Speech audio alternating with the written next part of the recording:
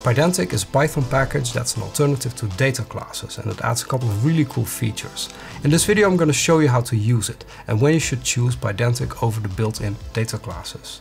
Let's dive in. If you're new here, you want to become a better software developer, gain a deeper understanding of programming in general, start now by subscribing and hitting the bell so you don't miss anything. So why should you use Pydantic? It offers a lot of the functionality that Dataclasses also offers, like defining a class with data attributes, dunder methods like equality, wrapper and string, and more. Also, if you want to use Pydantic, you're gonna have to install it, whereas Databases is a built-in package. But there's a couple of really cool features that Pydantic adds, and that's extensive support for data validation, conversion and sanitizing. And that's a pretty good reason to choose Pydantic over Dataclasses. Let's look at an example. Here's a JSON file. It contains a number of books. Each book has a title, author, publisher, ISBN number, a price and some other information. And we want to create a Python program where we can basically read and process this data in some way. So here's my simple Python script that has now only main function that opens the JSON file, loads it, and then we can start printing out anything that's inside the dataset. For example, I could print the first book in the list. So if I print that out, then this is what we're going to get. So we have this object, that's the first book. If I want to print the title, I can basically access this like a dictionary. That's basically how the JSON package works. So then we get this. In principle, it's fine to work with data in this way, but you're kind of limiting yourself.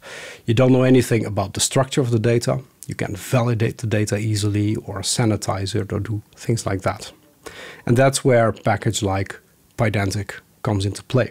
So I'd like to show you how to use Pydantic to work with data a bit more easily and add things like validation and sanitation. So in order to do that, let's first import Pydantic. And then what we can do, similar to how you would do it with Dataclasses, that we're going to create a class that inherits from a Pydantic model. And that becomes the basic structure of your data. So let's create a class book. And we're going to use the Basemodel class for that. So we have our book class, and very similar to how you would do it with Dataclasses, we're going to define the fields that are part of the book. So we have a title, it's a string. We have an author, a publisher. Each book has a price, and that's a float. We have ISBN numbers. And these are actually optional, so not every book has both an ISBN 10 and an ISBN 13, so we're going to use the optional type.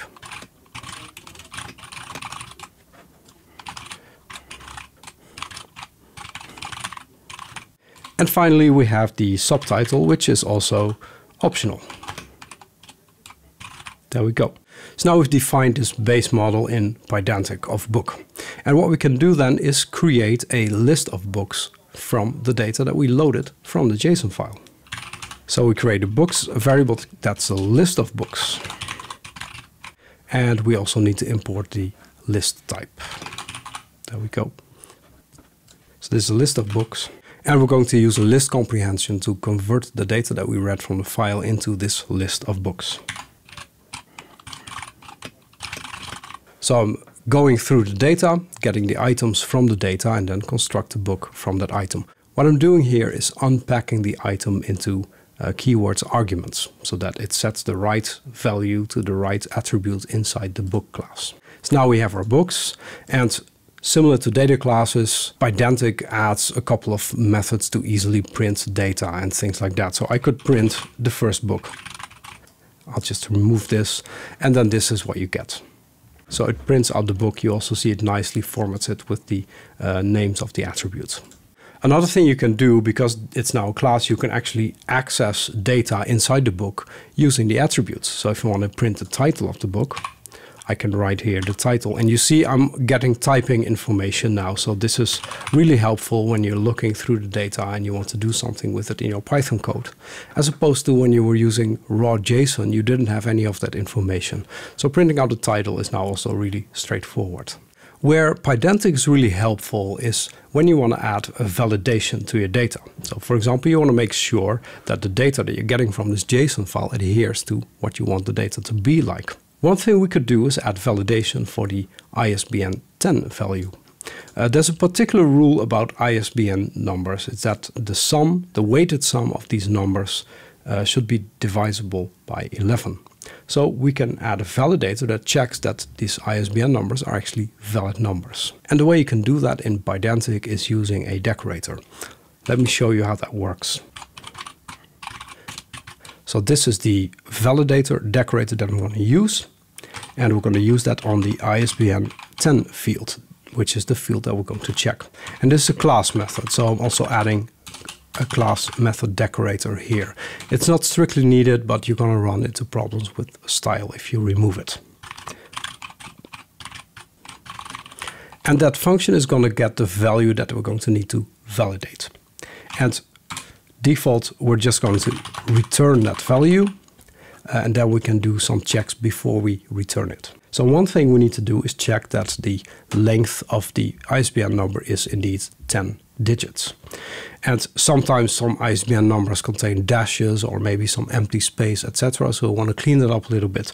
So let's create a list of characters that doesn't contain any of that superfluous information. And we're going to use a list comprehension for that. And sometimes these digits can also be in X, lowercase or uppercase, to indicate that it's 10. So now we have our list of characters. And we're going to verify that the length of the character list is 10. And if it's not 10, we need to raise an error. And we're going to add a custom error type for this because that's the neat way to do it. Let's call that an ISBN 10 format error. And that's an exception subclass.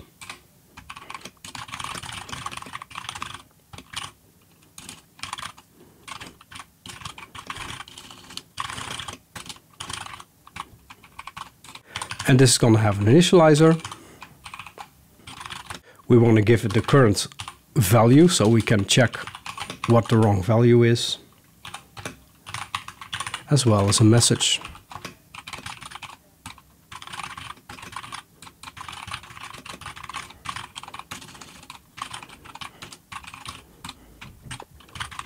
There we go. So now let's erase that ISBN 10 format error here.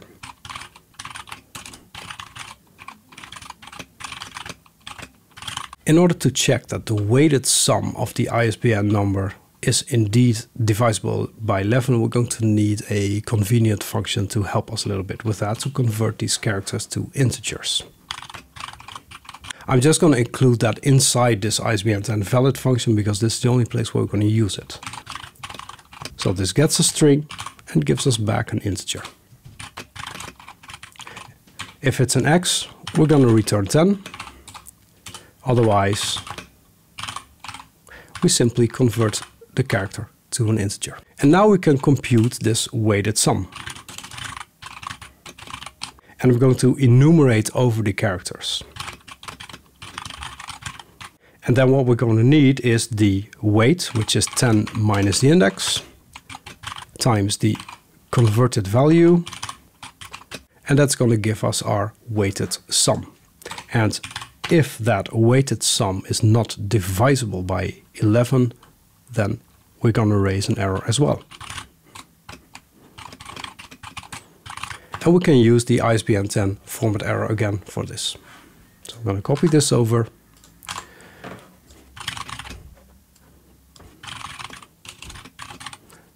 For completeness, let's also add a docstring here. There we go. So now let's run this example again, and you'll see that it's going to run this validator. Now I don't see anything changing because all the ISBN values in the data are actually valid. But let's change one value to something else. Let's say I change this to 1 and now it's no longer divisible by 11. So if I run the example, we're going to get a validation error that the digit sum should be divisible by 11. So this is a really useful aspect of Pydantic, that when you're loading data, you can add these kind of validation functions to make sure that the data is clean and that the data is defined in the way that you want to have it. Another thing you can do is add validation on the whole of the model. For example, in this case, we have a book that has either an ISBN 10 or an ISBN 13. These are optional types, so they can be missing. But we'd like to make sure that every book has at least one of the two. So a validator like this won't work because this validates individual fields. But you can validate a whole model as well. So let's add a validator that checks that the book has either an ISBN 10 or an ISBN 13, or both. Both is also acceptable. So then what we're going to do is create a root validator. In the root validator, you can specify whether it should validate it before it converts the values into a model or after. I'm just going to use before, so we have access to the raw data. And this is also a class method.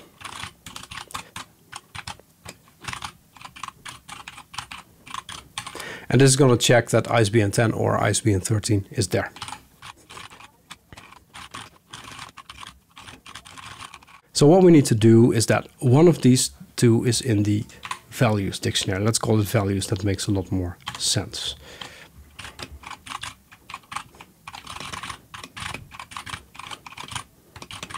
So if both of these things are not inside the values, it means we're missing something and then we need to raise an error.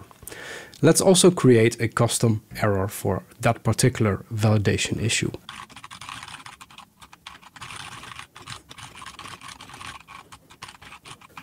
Let's add an initializer. We want to have the title of the book where the problem occurs and the message.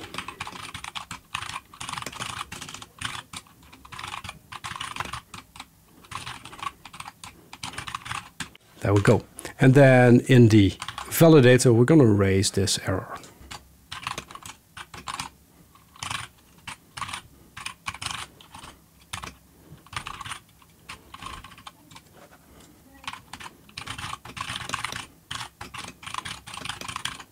And the result of the root validator should be the list of values.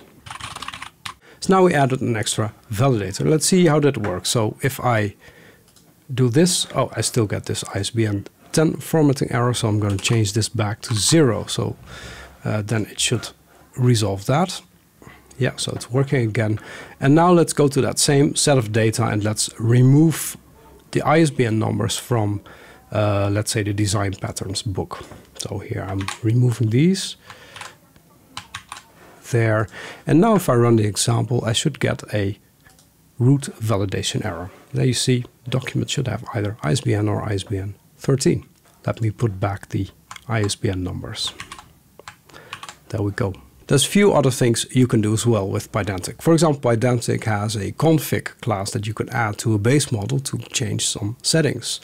For example, what you could do is create a immutable object. So the way to do that is to have a class called config.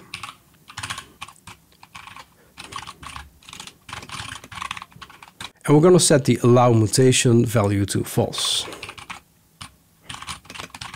And now books are immutable objects. So for example, if I try to change a book, it's going to give me an error. There you see, book is immutable. There are other options you can set as well as part of this config object. For example, you can also automatically convert all string values to lowercase. Like so. And then if I print, let's say, the first book, then this is what we're going to get. So you see all the titles, author, etc. is all now in lowercase. And that can be useful sometimes if you need to do some data processing. Another thing you can do is convert these models back to Python dictionaries simply using the dict method. So if I print this, then I'm going to get a dictionary containing the values of this particular book. And you can even do things like excluding particular values. But let's say you want to exclude the price. Then this is how you do it. And now there is no price information. There's also an include option. So if you add include, then you're going to exclude everything else. So now we're only getting the price. Other things you can do easily in Pydantic is create a copy of an object. So let's say I have this book, and then I can just create a copy using the copy function. There, and now I've created a copy of that particular book. If your model has more complicated things like lists inside of the model and things like that, you can also create a deep copy using the deep flag. Yeah, so there is a deep, and if you set that to true, it's going to create a deep copy and then make copy of everything that's inside the base model as well. There's a couple of things that Pydantic can do that I didn't really talk about in this video. For example, it can generate a JSON schema automatically from the base models you defined. It also has a base settings class that allows you to easily read configuration data from, for example, environment variables. This is in particular useful if you have a database and you store the credentials in an environment variable and you want to easily access that in your application. So overall, I like Pydantic. I think it's a good solution for importing and validating data. Now, I'm not saying you should never use data classes anymore. I think data classes are still a really good alternative, especially if you don't need validation of your data. It's always nice to work with built-in packages if you can, because that way, if somebody else needs to run your code, they don't have to install other third-party things. I did a video about data classes a couple of weeks ago. You can watch that here. So I hope you enjoyed this example. As usual, the code I worked on is available in the Git repository. The description is in the link below. The link is in the description below. That makes a lot more sense. Thanks for watching. Take care. See you next time.